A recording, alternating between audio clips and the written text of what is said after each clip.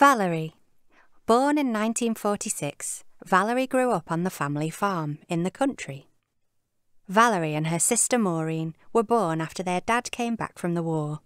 There was a big age gap between them and their big brother and sisters, who were all born before the war. The family farm was in the middle of nowhere, 10 miles and a long bus journey out of Portsmouth. The children helped on the farm. Valerie was up early to do the milk round. Every day, weekends, Christmas Day, you name it, we worked it. As kids, we were always looking for a way of making money. You'd pick up fizzy pop bottles and take them to the shop to get the 3p back. Or we'd go out at 5 a.m. picking mushrooms in the woods. She went to a brand new secondary modern school on the outskirts of Portsmouth. It was a long journey on the school coach.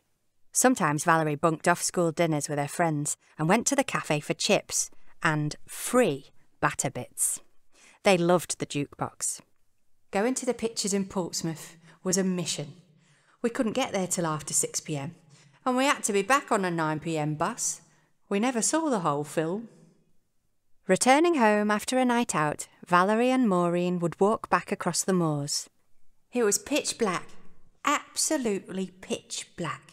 Just us and our little torch, no lights. I left school at 15 and started work as a counter girl at Woolworths.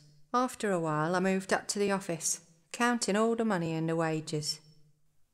At 16, Valerie moved in with her big sister in Portsmouth. It was a bit of a squeeze, but it felt liberating. It was so much easier getting to work and socialising than it was when she lived on her parents' farm. At 17, Valerie met Andy, a sailor in the Navy. They were soon married, living together in a little flat and with a baby on the way. Andy went back to sea soon after the baby was born. With Andy away at sea for over a year, money was tight. Valerie remembers feeding her son and eating only his leftovers. When Andy came home, life was easier. They had more money and saved up to buy and furnish a house. Valerie learned to drive. By 21, Valerie was living with Andy and their 2 children in a house on a new estate. There were lots of other young families and ex-service people. It was lovely, really sociable. We'd play cards, have friends over and watch each other's kids. We were all in the same boat. After the children were born, Valerie started selling Avon cosmetics to bring in extra money and for company. She went back to part-time shop work in her mid-20s.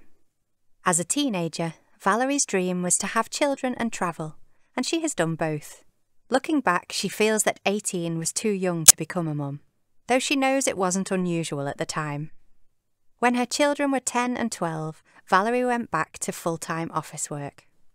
I'd not worked since I was 19, and so when I went back to full-time work, and I was good at it, it surprised me. It was a real confidence boost.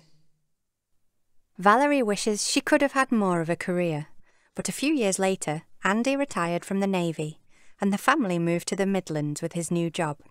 Shortly afterwards, Valerie fell pregnant.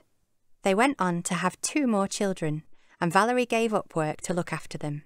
Motherhood in her late 30s was quite different. She felt more in control and could enjoy it more. She went abroad for the first time aged 30, and has since been all over the world, from America to Zimbabwe. Now in her mid-70s, Valerie has lived alone since Andy died 7 years ago. She still has the travel bug and goes on regular adventures with her sister, Maureen.